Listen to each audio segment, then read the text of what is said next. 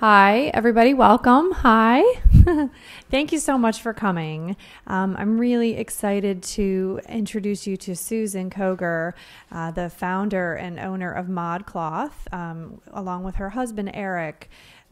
They've really built up a very unique online-only retailing business, and I'm sure that you're going to have a lot of questions for her, and it's going to be a really engaging opportunity for you to learn from such a young entrepreneur who's seen lots of success just within the past few years. And so we're going to, run this very informally, and if you have questions while she's going through, her introduction and, review of her business, please just feel free to ask questions. So without further ado, I give you Susan. Thank you. Thank you. Is this fine? Do I need to be closer or? Okay. Thank you everyone for coming. I really appreciate it. And please feel free to jump in. I mean, I'm gonna just keep talking, but if you have questions, feel free to stop me, raise your hand, and we can dive into it. Because I'm gonna kind of be going through the different parts of our business and kind of, what sets us apart from the crowd. And we'll have time afterwards for Q&A too. So, but please feel free. I definitely want the questions while I'm talking. So I'd love to start out. Hopefully you guys have seen the site, or you ladies. It's one gentleman, right? Hopefully you ladies have seen the site. I was going to talk a little bit about our customers. So she's, 15 to 30. It's kind of the age demographic that we think about. Independent-minded. She really wants to wear something that's unique. She wears a lot of vintage. Vintage is how ModCloth started out. We used to sell just one-of-a-kind vintage pieces. So she's, and it definitely, it can skew higher than that age range. It can go younger. But that's really who we think about when we're, buying and marketing and merchandising to our customer. And we think about kind of the sweet spot as 18 to 24. So headed to college, in college, just out of college, that age range. So she's online all the time. She's on Facebook, she's on Twitter. So that kind of gives you an idea of who we're talking about. So I'd like to start by telling you about our founding story, kind of how we've gotten to where we are today. How ModCloth has grown from a one-woman operation, literally out of my dorm room, to a growing online retailer with, we were kind of gaining momentum. We employed a few people, to one of the best places online to find independent vintage-inspired fashion. To where we are today, which is, this logo actually represents the last year or so. We relaunched our site and rebranded in July of 2009. And we have over 100 people on our team. We're based out of Pittsburgh. We're in the process of opening offices in San Francisco and in Los Angeles as well. So it's grown tremendously. When we founded it, it was just my husband and I. And we have over 100,000 unique people visiting the website every day, and we're shipping out 1,000 orders a day, around 1,000 orders a day. So it really started all back in 2002. It was the summer between high school and college. My husband and I, then my boyfriend, Eric, he's our CEO now, we both grew up in South Florida. We were actually high school sweethearts, which I know is kind of funny.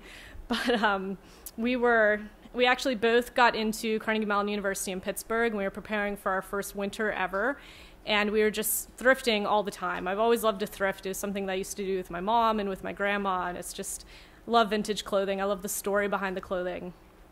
And so we were thrifting all the time. I was buying stuff that didn't even fit me. In South Florida, there's great winter wear, as you can imagine. All the retirees come down and unload, and no one's there to buy the winter wear.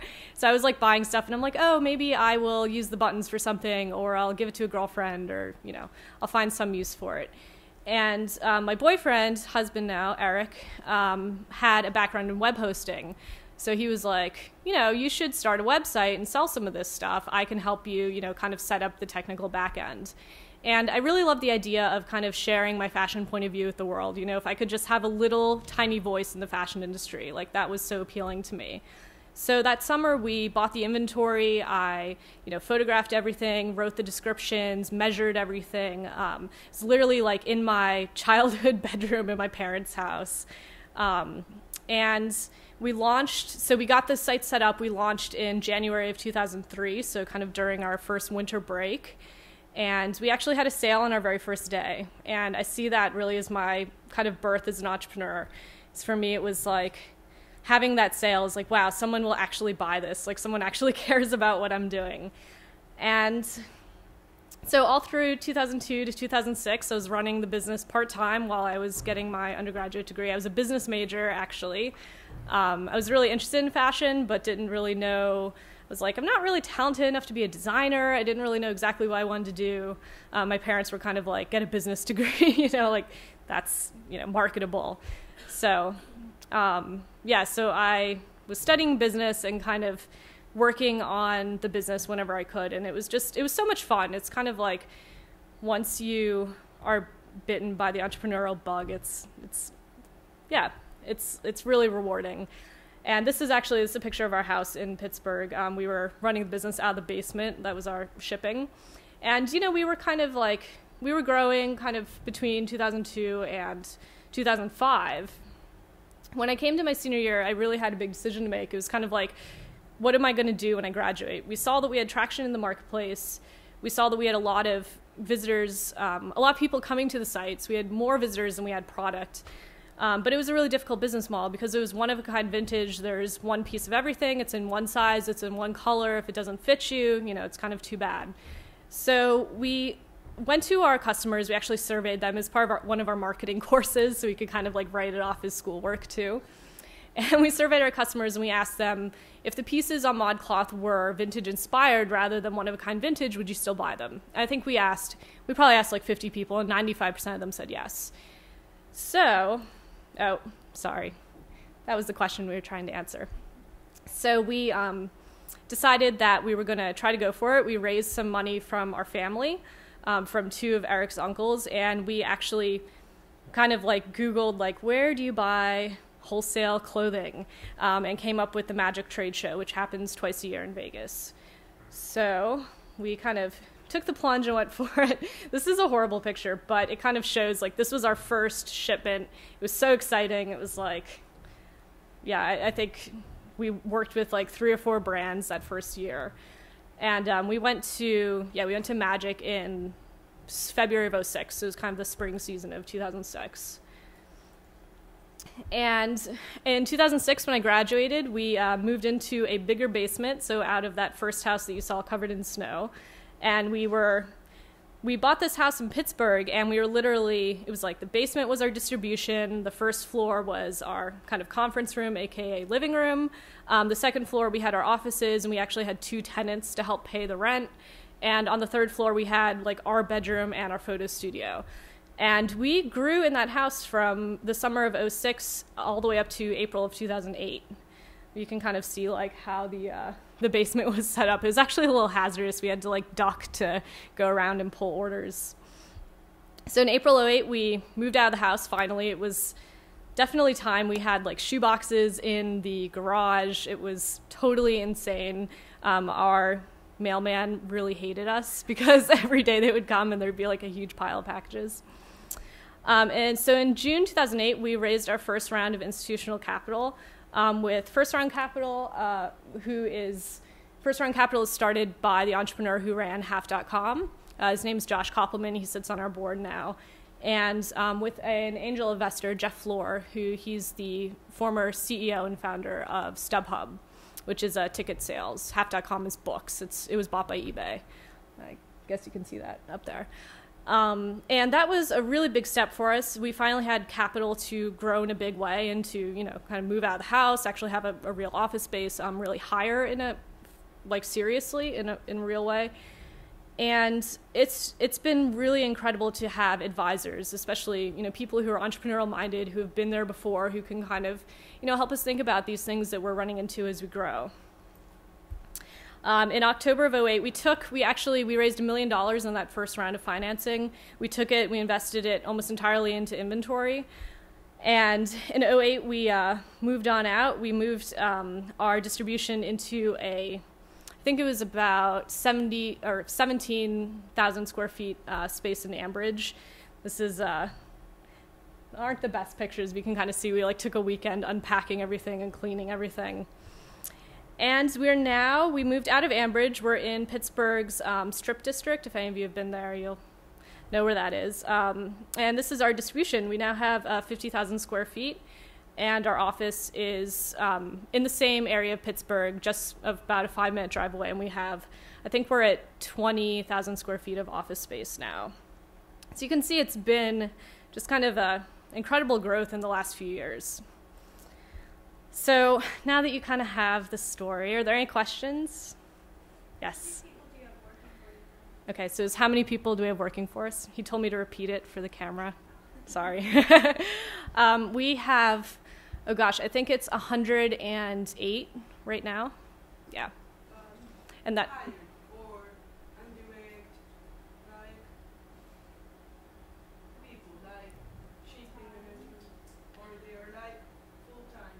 Yeah, they're full-time, so, ModCloth is definitely a very wide organization. We do our own distribution, so of that 108, I think it's like 40 of them are in the distribution center, so that's, doing the intake, the QA, shipping the actual products to the customer. We have a big customer care team. We have photography, design, buying teams, merchandising, HR, finance. It's kind of, across the board. We do everything in-house. Our web design is in-house as well.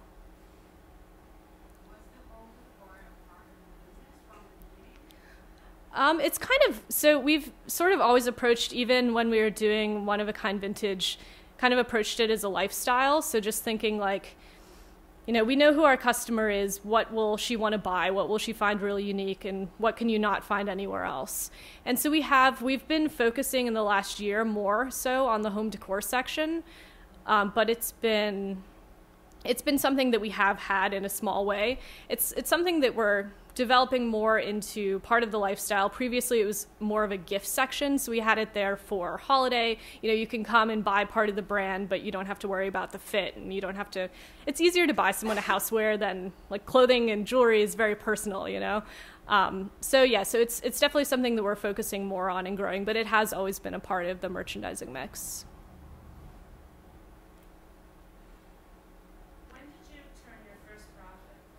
Is when did we turn our first profit?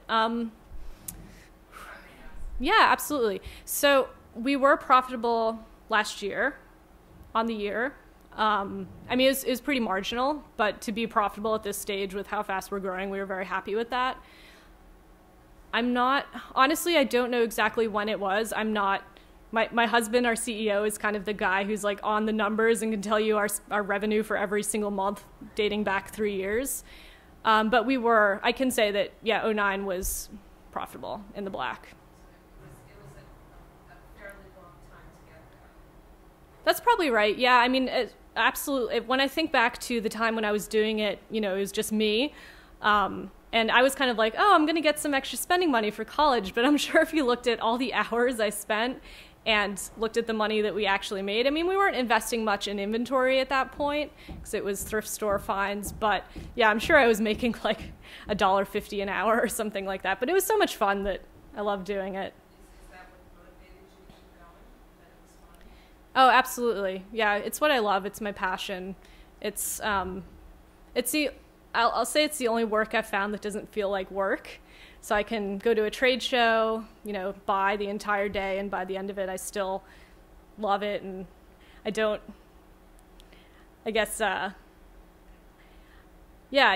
still want to go back out the next day. I don't like wake up and look at my closet and be like, I can't look at another dress. There's certain dresses that I don't want to see another one of again. Like, yeah, I won't go into that, but yeah. Anything else? Okay, so moving forward, I wanted to talk about kind of the 3 areas of the organization that I deal with. I guess I can kind of talk about what my role is at ModCloth. So my official title is Chief Creative Officer. Basically, that means that I act as kind of the final brand checkpoint across the buying, merchandising, design, photography, writing, all the creative teams in the business. I also function as the head buyer, so that's why I'm here in New York right now. We're going to the Fame trade show. So I'm part of the buying process. Almost everything you see on the site, I've been part of and physically, pick that product. Like, yes, this is a product that we want to sell. I do have a team. I have a great team, and they do great work, but it's something that I really feel passionately about and that I love doing. So starting with buying, I can kind of talk about how we think about our buying organization. So we kind of split it into two tracks. There's scouting, which is basically like your trend research, brand and designer discovery, which we're always doing. We're going to trade shows. We're looking on Etsy. We're looking online. We have a lot of designers send us line sheets, so we're like constantly, going through the email queue and looking at what's new. And this is kind of the side that I head up. I'll say, from a trend forecasting, planning point of view, I've taken the approach, I'm definitely very self-taught, and I've taken the approach to kind of buy what I personally am reacting to. I'm very much part of the demographic and psychographic of our customer. So a lot of it is just, is this something that I find new and exciting? Is this something that I'm going to want to wear? And of course, I've also built the intuition over the years of seeing, these are good styles, these are certain cuts or certain bodies that photograph well, these are certain colors that do well online versus others. And there's definitely, buying for the internet is freeing and limiting. It's freeing in a way that I don't have to worry about. If I had a boutique in Pittsburgh, I'd have to worry about the weather, I'd have to worry about the, are people adventurous in Pittsburgh? Maybe their personal style isn't so great, maybe they can't wear suede shoes because they're going to ruin them because it rains a lot. Buying for the internet, I'm able to kind of, I'm not limited by the seasons. We have customers in Australia and they're in winter right now. So we're able to, we're able to think it's freeing in that way. It can be limiting in that, you don't get to touch the garment. So it needs to look great on a form. So there are certain cuts that just don't make sense. They're harder to think about, exactly how would I wear this, where if you were able to interact with the garment in a store, you'd be able to get a better feel for it. So in any case, is there any questions I can answer about that side of the buying process, kind of choosing the product and trend spotting? Okay, so we also have a purchasing track. And we think about this as like the planners. These are the people that are looking at the analytics. They're doing the vendor relations. So they are, the scouting team is like, these are the products we want. The purchasing team is following up and saying, okay, what's the price point on this? Like trying to negotiate the quantity, the ship date, making sure everything is in line, and reordering, which is a huge portion of our business. So I can kind of talk a little bit about the designers that we work with. We think about it as this kind of pyramid. So on the top, we have the mainstream designers. These are people that you'll see at a place like Nordstrom. They're picked up by Urban sometimes. And when we deal with the mainstream, we're very particular about, choosing pieces that aren't going to be, if it's a piece that's all over Macy's, we don't want it at ModCloth because it's not that unique, if you can go into any mall in the US and find it. We think about small business owners. So when I talk about them, these are people, a lot of them are based in LA. They're doing production. Some of them are importing. A lot of them are producing domestically. And then we think about DIY designers, and that's we've worked with some of them. There's a ton of them on Etsy and kind of all over the place, and a lot of them here. So we've been focusing on this kind of small business owner tier. So these are designers that generally work with small brick and mortar boutiques. They usually sell, 6 to 36 pieces at a time. And we were really one of the first websites to bring them to the web, to bring their products to the internet. And I can talk really quickly, and if this is like stuff that you guys already know, feel free to chime in. But they talk a little bit about how they run their business. So they're, sketching a design, they're sourcing the materials enough materials to create a sample of the design, putting it in front of buyers like myself and other brick and mortar boutique owners at trade shows or in their showroom. Once they gain enough non-committal POs, they'll go ahead and produce the garment, or they'll buy the bulk materials and then produce the garment. Usually, they're contracting to manufacture, they're not vertical. And then they're distributing it to the boutiques and to retailers like us, and hopefully the customers buy the product at the end of all that. So right now, we're buying between 36 to 72 units of a style. Usually for them, their minimum production is like 100 to 300. It depends on the type of item and how complex it is. And we run into a problem where like a third of the items that we like never get made. So a lot of times we're picking the more fashion forward, maybe a little bit of more weirder pieces. So we'll go and we'll see it at a trade show, and then we'll find out a month later, oh, we didn't get enough POs for that item. It's not going to be made. So we can drive the production if we feel really strongly about, but that opens us up to a lot of inventory risks. So we generally don't.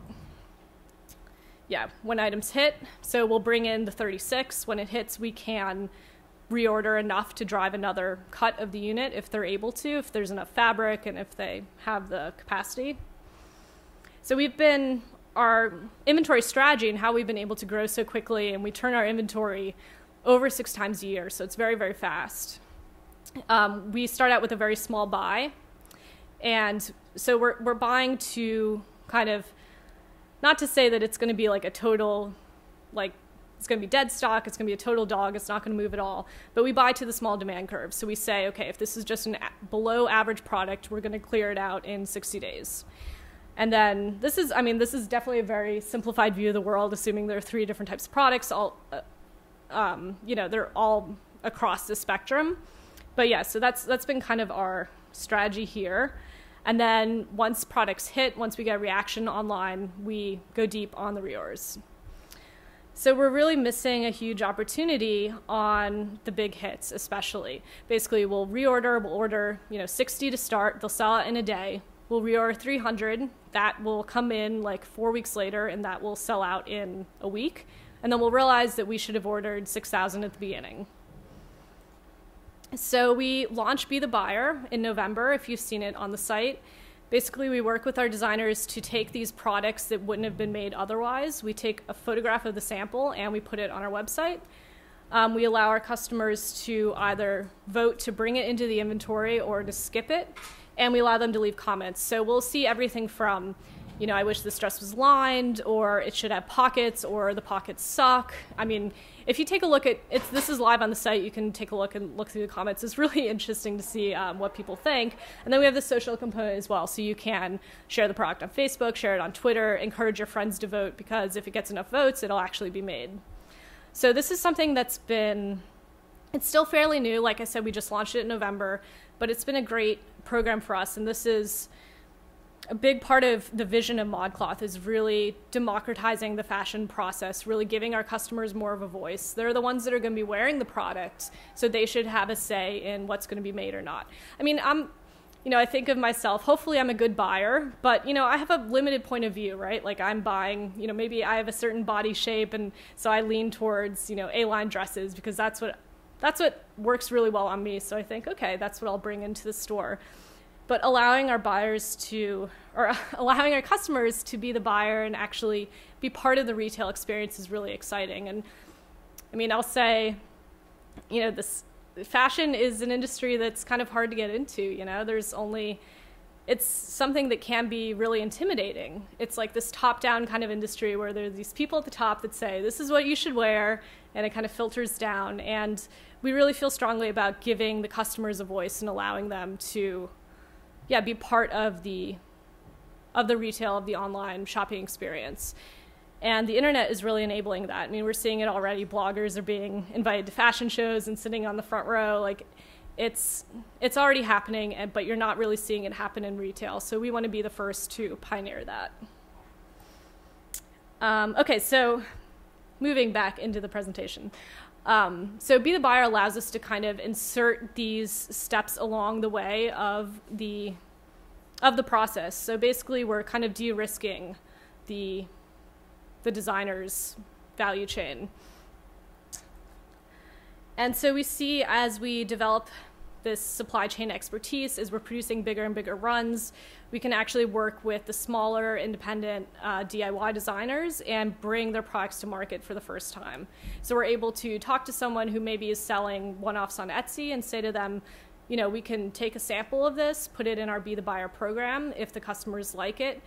You'll see what kind of demand there is in the market. Like, we could go back to them and say, we can produce 6,000 of these. Do you want to produce it? Can we help you find, domestic production to do this at this type of price point? And really open up this market. It's like, as you can see, it's the biggest part of the pyramid. There are tons of these there are tons of design ideas out there. It's just, actually executing it and being able to produce the products in an efficient, ethical, price point sensitive way. We also have this concept to allow our customers to kind of be the designers. So you can see here, these dresses all look pretty similar. They're like a two-fur body. So we have this, kind of concept, and this is something that doesn't exist on the site today, but we see, moving into it in the future, of going out into the marketplace, sourcing fabric, sourcing different trims, and allowing our customer to, through an online sort of interface, kind of iterate on different designs. So plaid bottom, solid top with a button here, that sort of thing. Okay, any questions? Anything? Be the designer thing. So, would you hire people to make what? Because it's kind of a made-to-order thing, right? Yeah. So the idea would be to feed be the designer kind of. It'd be like and this is something that we haven't done yet. This is we'd love to do it. But it'd be an online interface where you kind of are creating a CAD, and then the ones that are voted as the best, actually we go into develop a sample of the product, put that through Be the Buyer, and then see what the actual marketplace demand is for it, and then we would produce the item. And whoever designed it would get, commission, or it'd be some sort of, we haven't really thought through, probably like a threadless model where you get commission on each. I'm not sure, I think they do a lump sum if your design gets chosen, or if it's commission on each item, I don't know, but something like that. So would it be considered like a private label, like a non-cloth item? Yeah. And as of right now, you don't have any private label at all? So we do, so ModCloth is definitely very much about the mix of products more so than specific products. We do exclusives with designers, but we don't go to production ourselves. So we contract with them to make, items that are exclusive to us that will only be sold through ModCloth, but we don't have a ModCloth house brand. We keep it under that designer's brand. How many hits are you receiving each day? On your webpage and selling how much clothing every day or month? It's so we have over 100,000 unique visits per day, and we're doing, I think it's depending on the day, I think it's between 800 and 1,100 orders per day. And to give you an idea of how many items, I think the average is 2.5 items per order. I'm sorry, I didn't repeat any of those questions. Is that okay? It's kind of awkward. Now I'm talking to the camera, which is more awkward. I think, do you have a question? I got an answer. Oh, okay, cool.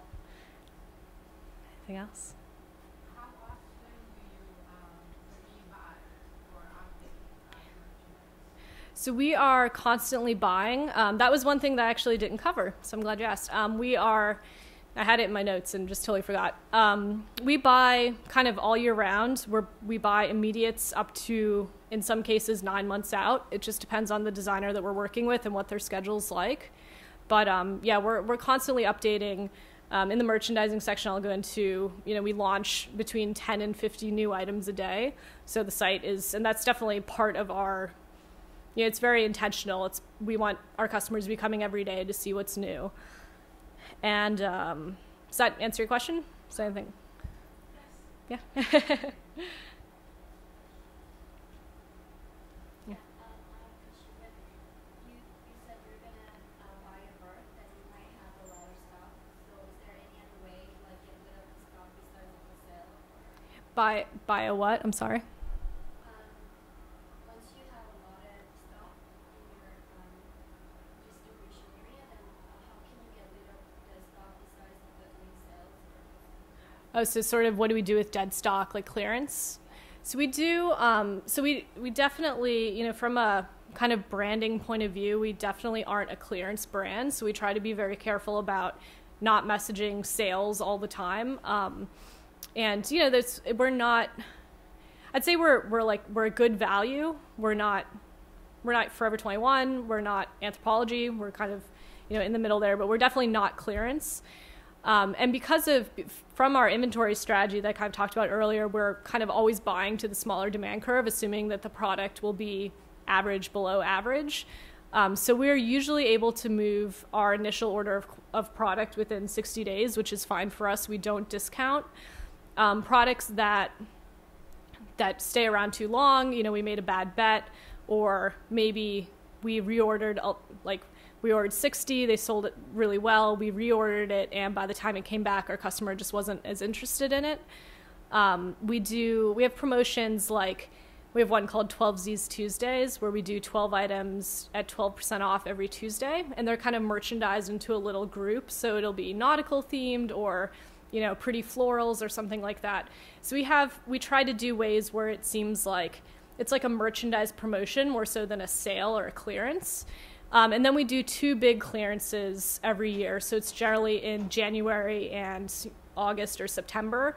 And we'll do, 70% off all these items, no returns. And because we're not a clearance brand, and because we do sales very, very sparingly, those items just fly out the door. So the last time we did it, I think we put our bottom 400 SKUs, and we did them 70% off, and they moved in it was 30 hours, and they were gone. It was just crazy. So when you're buying, it seems what you mostly look like is for aesthetic appeal and what you think your market would wear. How important is quality and where the product is made? It's definitely, it's something that we think a lot about. We have product reviews on the site, and we're working on getting those built into our buying analytics. Right now, as buyers, we look over the reviews, but we don't really have a great scorecard of, this vendor consistently gets bad reviews, this type of cut consistently gets bad reviews, that sort of thing. But we're definitely keeping it in mind. There's nothing, ModCloth is all about customer lifetime value. So it's if there's a crappy product that might photograph well and we'll be able to send it to her, but she's going to take it out and be really disappointed and feel like she overpaid, she's not going to come back. And we're, even though we made that one sale, we're really thinking about, we want her to come back. We want her to order with us, 14 times in the next 2 years. So it's definitely something that we consider. I think as far as where the product is made, if we have a product that's produced domestically or produced, if it's organic cotton or it's produced in, a special way, we definitely talk about that. I'm not sure for our customer, she's not super price sensitive, but she's also not willing to spend, kind of double the price for an organic dress that looks the same as a non-organic dress, if that makes sense. It's something that we think about, and it's something that as we move forward and we have better analytics, it's going to be a bigger part of the buying process and the buying decision making. We want her to just be blown away. We want her to try it on and feel like it was 10 times better than it looked online, and I feel like I got, it was worth the price, and next time I shop at ModCloth, rather than just buying the one thing, I'm going to buy 4 because I trust it.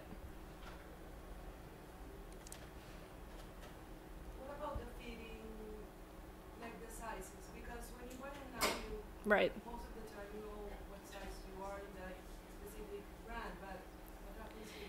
Yeah, so as a retailer, that can be a big challenge because we have over 1,000 active vendors in our system. We don't always carry products from all 1,000 of them, but yeah, it is a pretty wide variance. So we do a few things. We measure each size, and we do that flat across the garment, and we found that that's the best way to. You can measure the dress, and then we encourage our customers to measure a similar cut, similar style dress flat across and contrast and compare. User reviews helps a lot for that.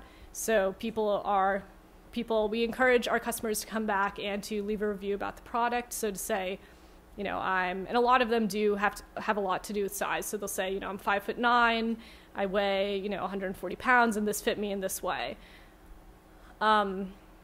We also, I think a lot of it is, again, thinking about lifetime value, really thinking about customer service. We have a great team on the ground in Pittsburgh that's available to chat for, I think it's 10 hours out of the business day. They're available via phone. And we have, we call them the mod stylists. So you can chat with them and ask them, about fit questions. You can ask them even about like, I'm going to a wedding, what kind of dress would you recommend, or which shoes would you recommend with this dress? And, you know, we provide all of these on the product page itself. You have all these links to be able to reach out and talk to us directly. And kind of in the future, we definitely see user reviews. We see allowing customers to see reviews from similar customers. So once we're able to gather more information about our customer, and once we have the kind of technological capability, allow customers to enter their measurements while they're creating an account if they choose to. And then you can see reviews from people that are the same height, or people that, you know, are the same, have a similar body type, or have the same size. And we see that as, you know, that's really how you can do it. Because we'll get a lot of comments where it's like, I wish you would photograph your clothing on models, or on tall models, or short models, or curvier models. And, you know, we just need to allow our customers to talk to each other. They're willing to do it. So that's kind of where we're moving.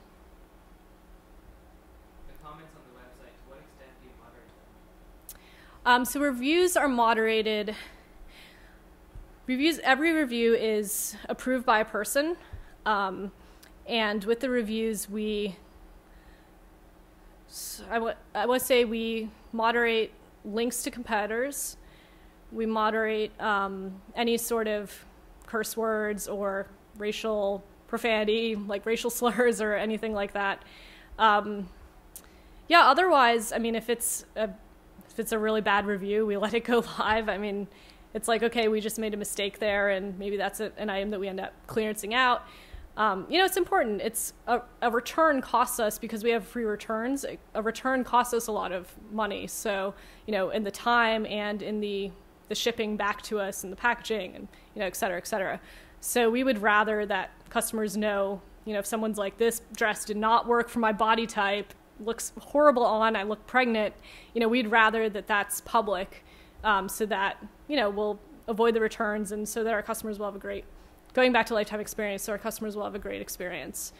So we have, in the Be the Buyer program, we have comments, and those actually aren't moderated. So anything that's posted goes live, and probably at some point in the future, we'll have comments on the products, on all products.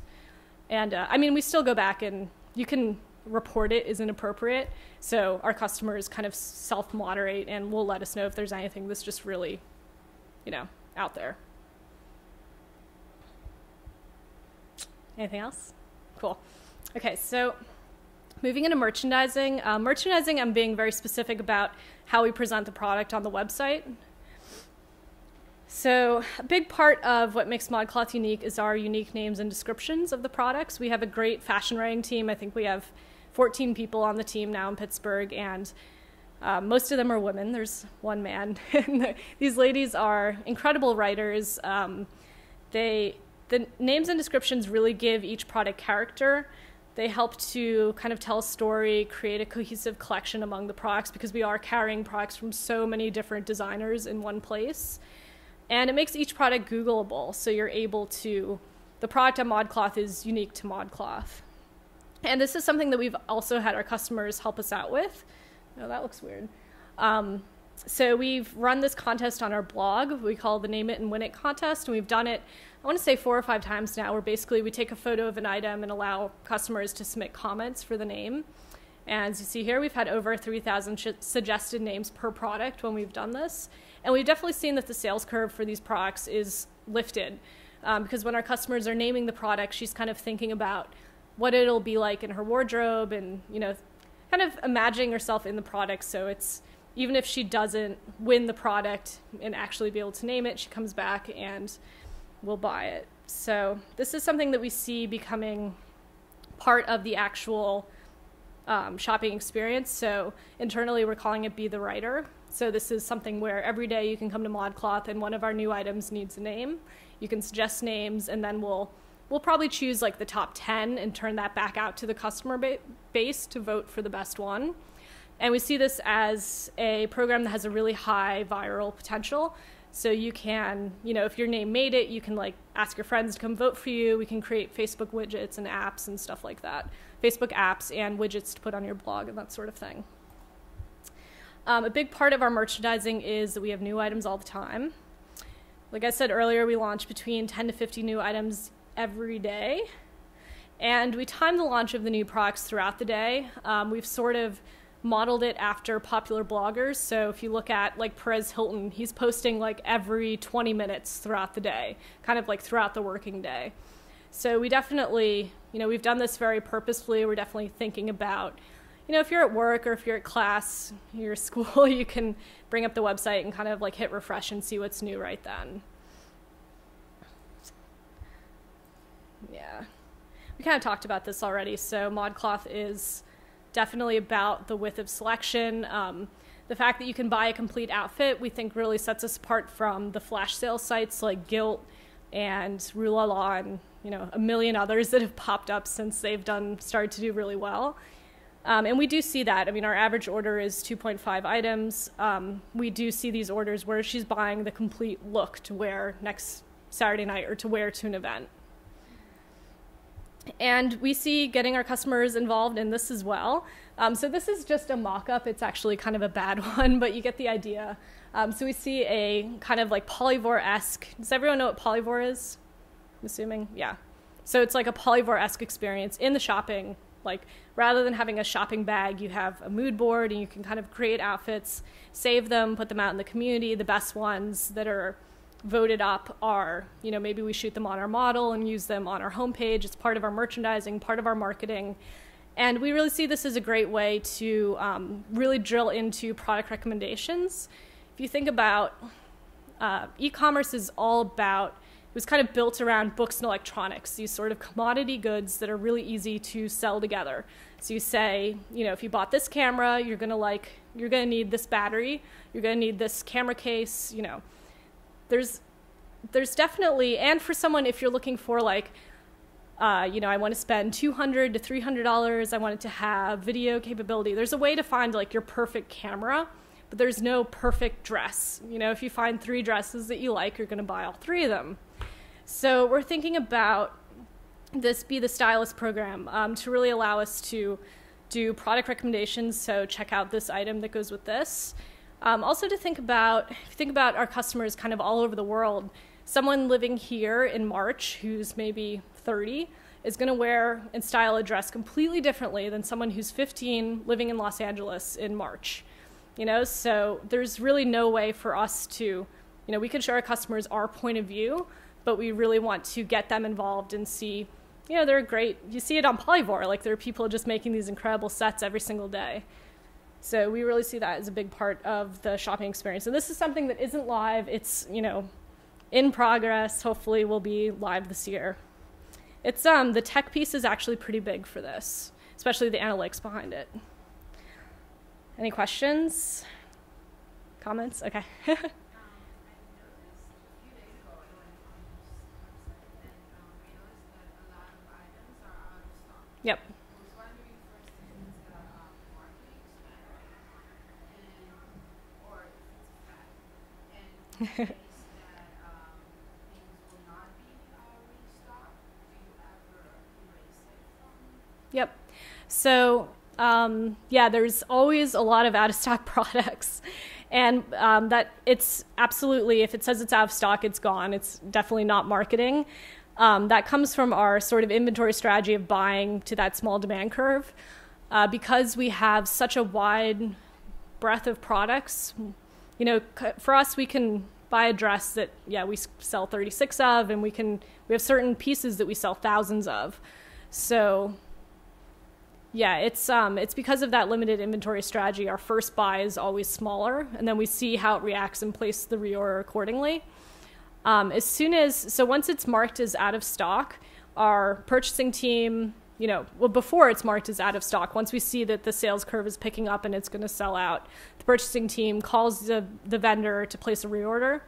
If that reorder comes through, we leave the product live on the site, and we have a kind of notify me on restock. We can, put your email address in, and we email you as soon as the product comes in. If it's not going to come in, we turn it off the site. So it's still accessible via Google. If you search for the direct product name, the URL of the product is still live, but you won't see it in the category pages. So it depends on, is the fabric still there? Maybe they cut more, or, maybe some boutique said they were going to buy 50 of them, but they didn't, and were able to buy the extra stock. But we always try to restock if it's a good seller. Yeah. Okay. So moving into marketing, this is kind of, ModCloth is the fashion company you're friends with. This is like our internal credo, I guess. It's something that I think about all the time when I'm working with our creative team, and I really encourage them to think about that too.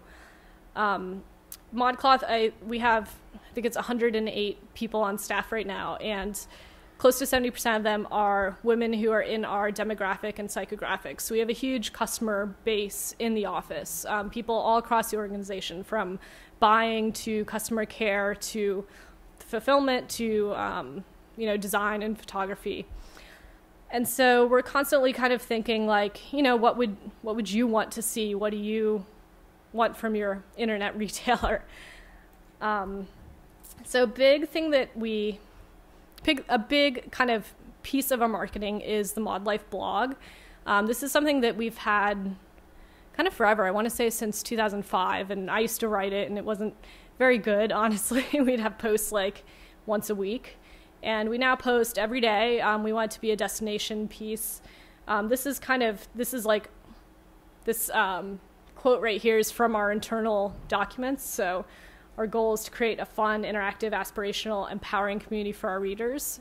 A big part of this is, through posting style icons. So these are, sometimes we do celebrities or, kind of more traditional style icons, but a lot of times we'll find people on Flickr or on Chictopia or customers that we've seen on the streets, and, posting like, isn't this a cool way to merchandise or to style this type of product? We talk a lot about trends, new media, cooking tips, like DIY tips. We have a post of, we have this ongoing post that's like sexist ads, where we post like old vintage ads and talk about why they're really degrading to women. And that's always interesting. And, sometimes we'll talk about the fashion industry itself. So we had a really interesting series of articles on our blog where we talked about, we kind of addressed the plus size issue. We haven't been able to carry very many extended sizes on ModCloth, and a big part of that is that our designers simply aren't making them. We've had a lot of customers like, why aren't you carrying bigger sizes? I mean, a junior's large, and most of the designers that we work with run in junior sizing. A junior's large isn't very big sometimes. So that was something that we talked about and kind of said, we're working in this industry, we're a retailer, we want the designers to create more, but they, sometimes they won't. And, just kind of saying, hey, this is our point of view, this is like what we're doing, and this is why we're doing it, and just, see what our customers have to say. And that was, I think we had like 80 comments on that blog post. It was really great. And we do some behind the scenes at ModCloth. So it's like, like I said, we're customers in the demographic and psychographic. These are things that we do, and, kind of what it's like to go to a photo shoot, or what it's like to, oh gosh, I don't know. We've done a ton of behind the scenes stuff kind of across the board. And a lot of that is about, it's about forming like a genuine personal connection. And that's something that's really important, and it's something that we see as our biggest competitive advantage versus kind of the big guys. So if you think about someone like American Apparel or Urban Outfitters or other places where our girl might spend her money, we think that we can have a more genuine, upfront conversation with her.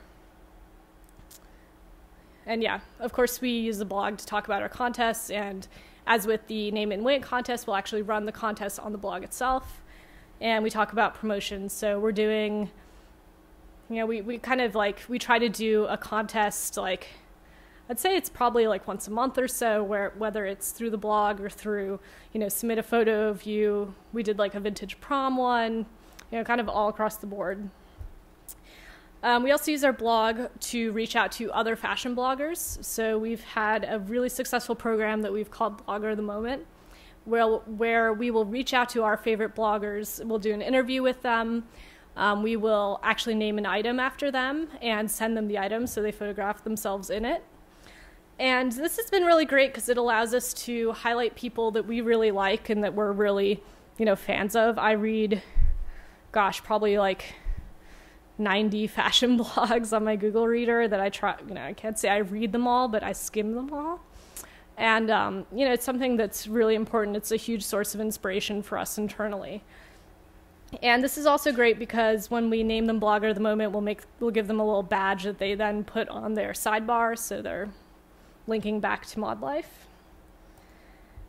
And this is another kind of example of a blogger promotion that we did. We found 4 of our favorite bloggers and sent them each. I think we did it for 4 weeks, and each week they had a new item to style, and we kind of pitted them against each other and had our readers vote for the best one.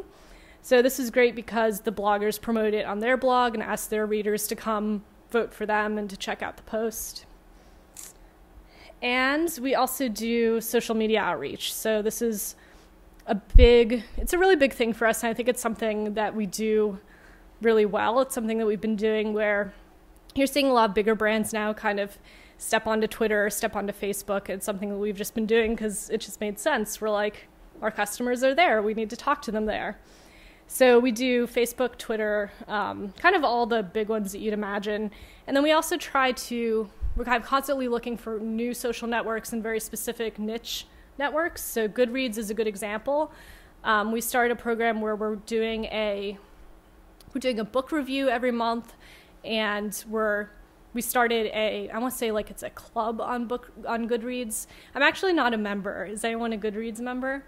It's a social network for book lovers, and you can like have your bookshelf and you say the books that you've read and the books you want to read, and you can like talk to your friends about it. It's cool.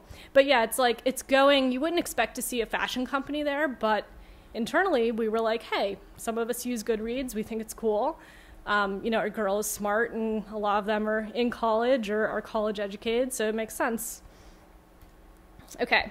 So going into I prepared a little bit about our 2 big ones, which are Facebook and Twitter. Going to talk about the types of conversations that happen there and how we talk to our customers. Are there any questions about? No? Okay.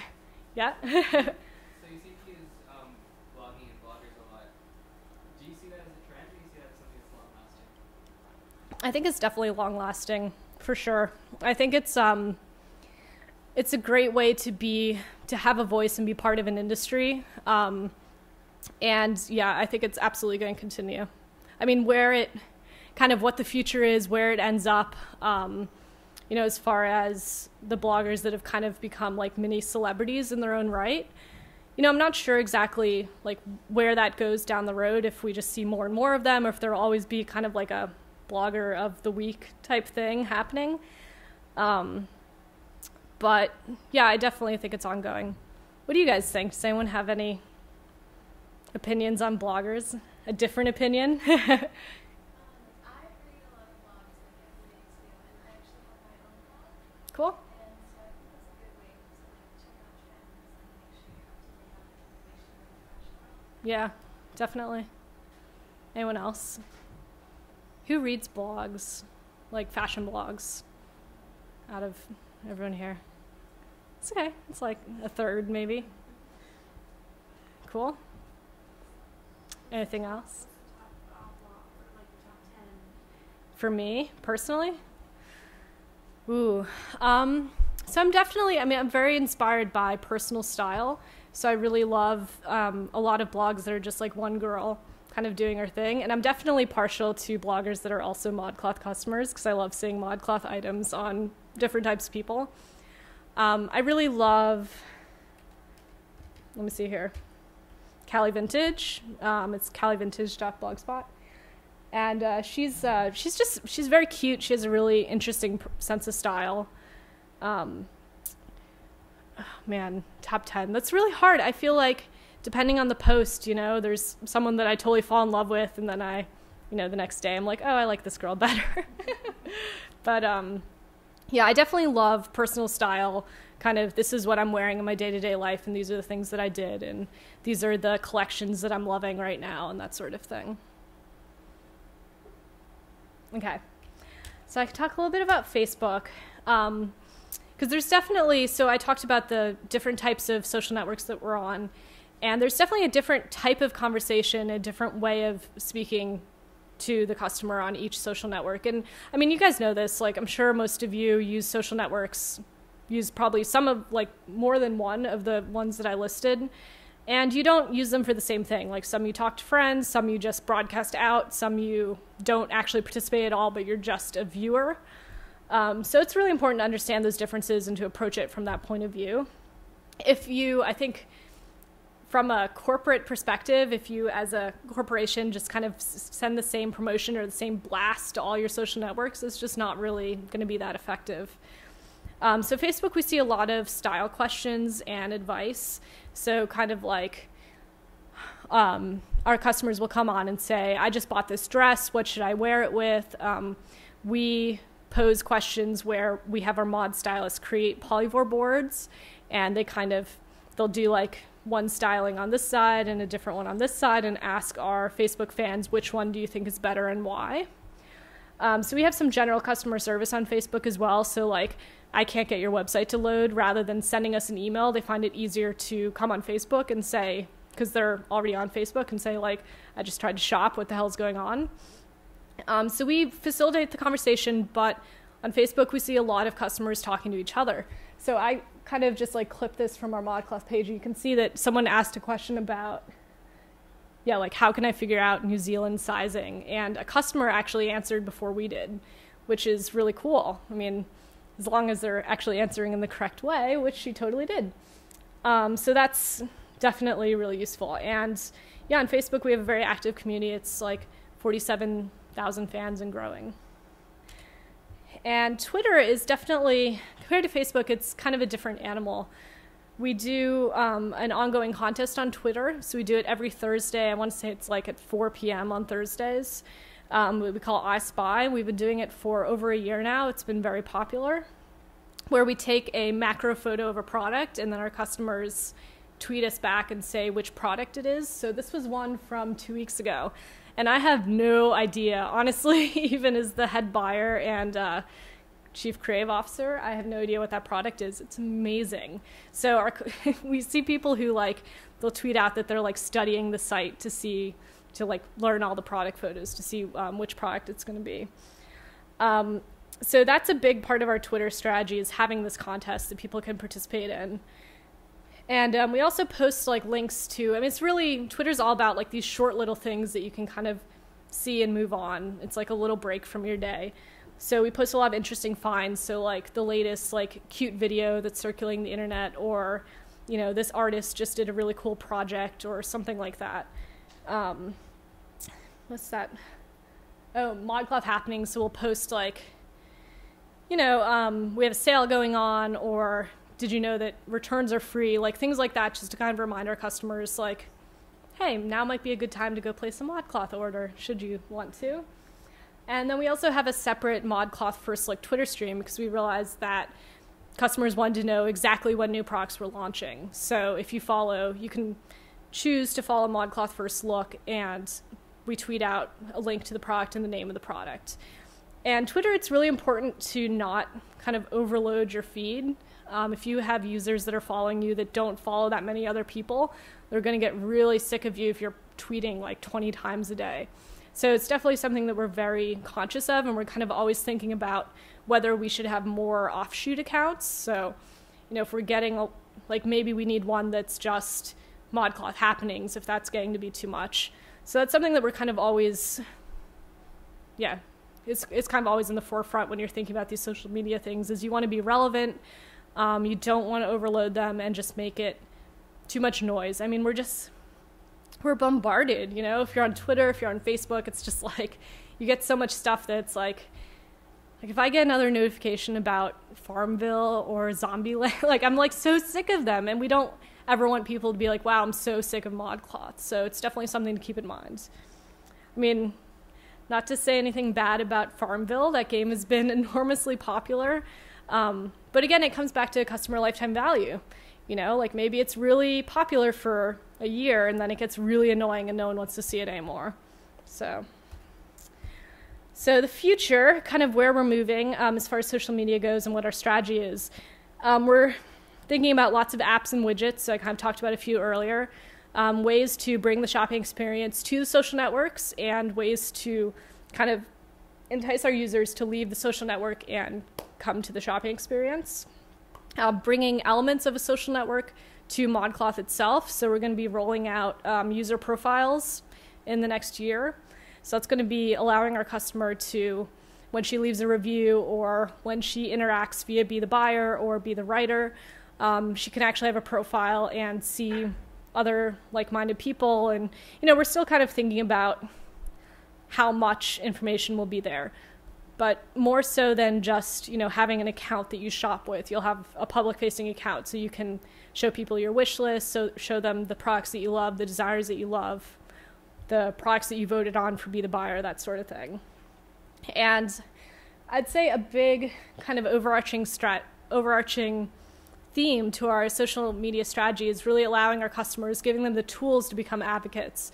So better ways to share products, better ways to promote their entries in our different contests, and really like what we see happening on Facebook where a customer asks a question and another customer answers it. We want to make that as easy as possible kind of throughout the shopping experience. So yeah, if you have, like we talked about sizing earlier, if you have a question about sizing, ModCloth can connect you to a customer who actually owns the product, who's similar to you, who can give you a great answer. So that's really, kind of how we're envisioning it. I think that's my last slide. Yeah. This is our mascot. It's Winston. It's my dog. And that's our little Winston logo. He's at the bottom of every page. And yeah, I'd love to answer any questions, or if there's anything that you'd like me to talk more about, I'd be glad to. I kind of want to know more about your relationship with Etsy sellers. Mm-hmm. Like what, because I know most of them are really small, but they wouldn't be able to produce 6,000. Right. How many of those really small time do-it-yourself type sellers do you deal with? So right now we're not dealing with very many. I mean, we'll find people, a lot of times it's accessories, so we'll find people, or either we'll find them or they'll proactively reach out to us and send us, their line sheet or say, check out my store. And we'll work with them to do, a smaller bulk order, so like 12 of an item or 24, whatever they can handle. And we really look at that as, we want to support their business 'cause, we're small business owners ourselves, and I think it's really important. And we also, it's good for us because we're showcasing these designs that you can't find anywhere else. You can find it directly from them on Etsy, but as far as retailers go, we're the only ones that carry it. So we see, in the future, as with Be the Buyer, as we work and learn more about the supply chain and kind of go deeper, become more vertically integrated, we can partner with them to put their designs through Be the Buyer to see if there is market potential. Like, could they sell 6,000 if they were able to make them? And then we'll work with them to contract out the actual making, to define the materials, and that's the vision of it.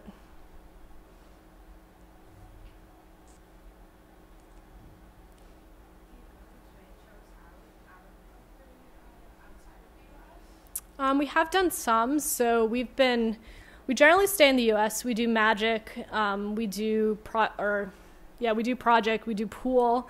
We do Fame, which is here in New York right now. I'm trying to think. Oh, we do WSA, which is a big shoe show that's in Vegas twice a year. And then we've done Bread and Butter is basically like the Magic of Europe. But I'd say it's more of streetwear. But we have found some great vendors there. We carry some designers that we're the only U.S. store to carry them. And that's, it's really important. We want to have a great product selection and stuff you can't find anywhere else. And we have done Who's Next in Paris as well. And hopefully this year we're going to Pure in London. I'm really excited because British fashion is pretty awesome.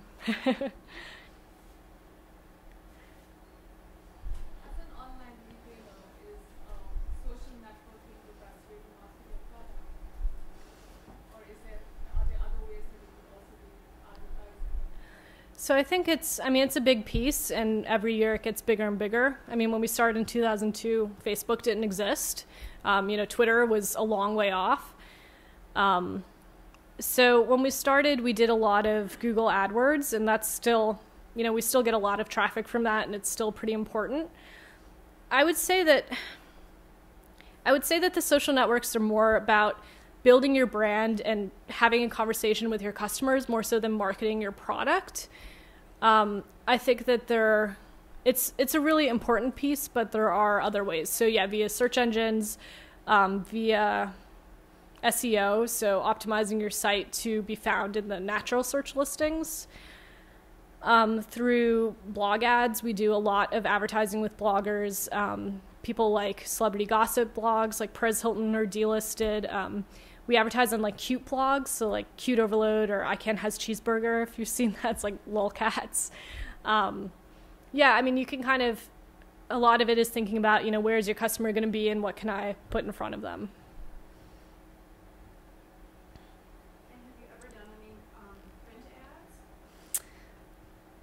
We've done one.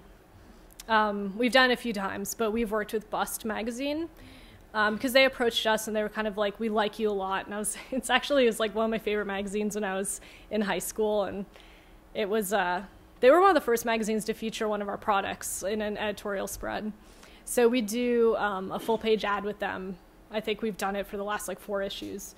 But print is really, when you're online only, you can track the ROI from every single click. It's really hard to spend, a big lump sum for a print ad that you really can't track at all.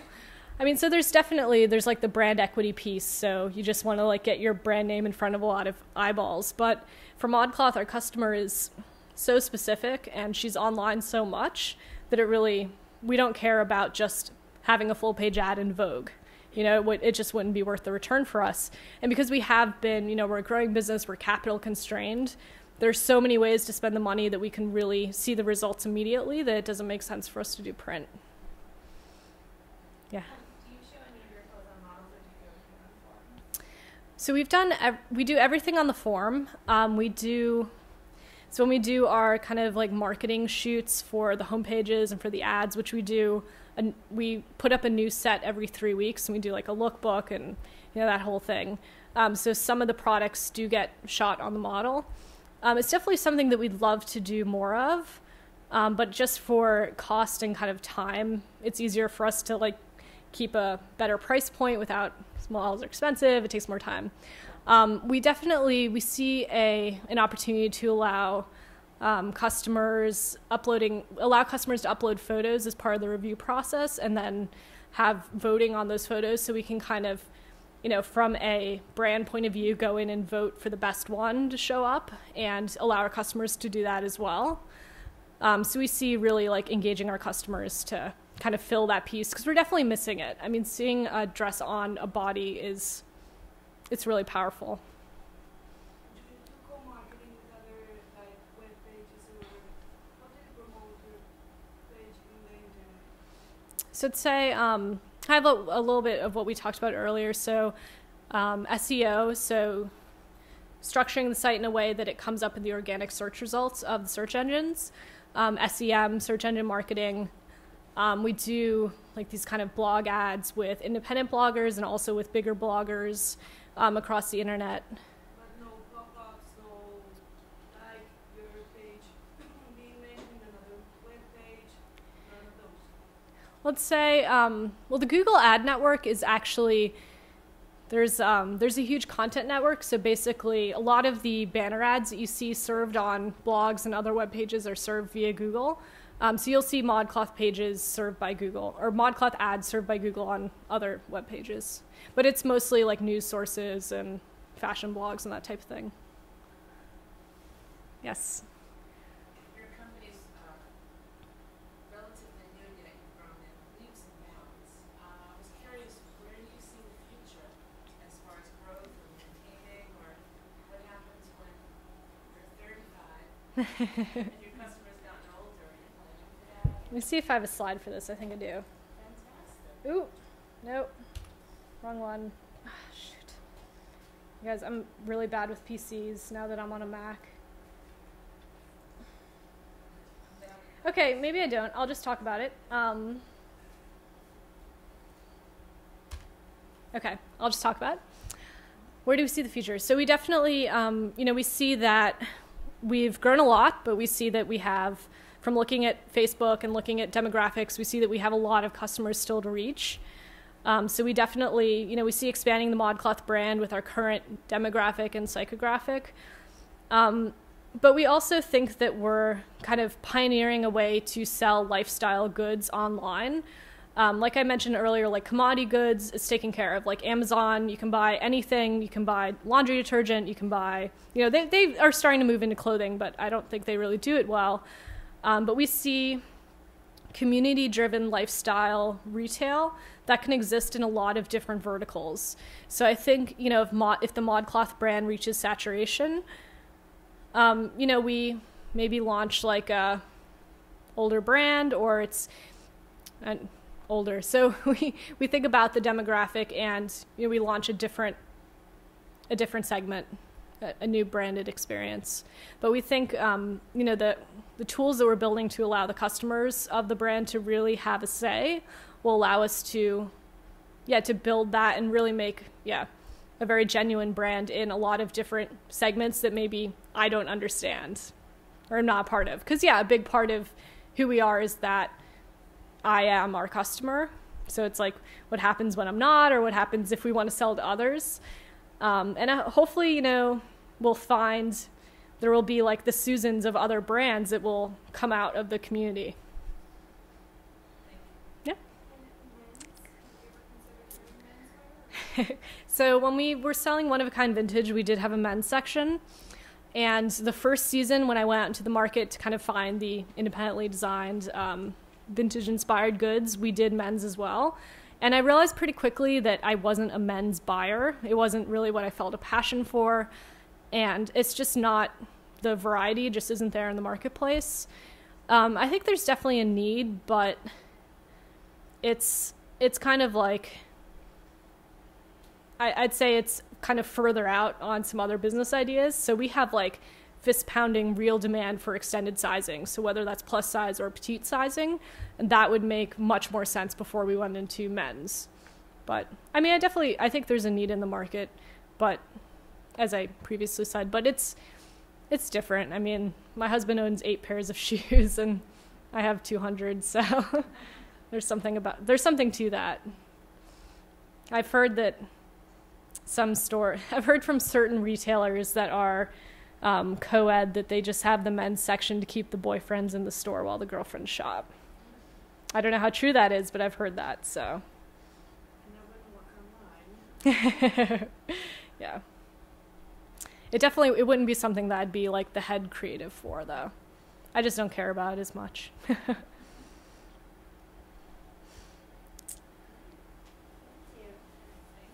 Thank you.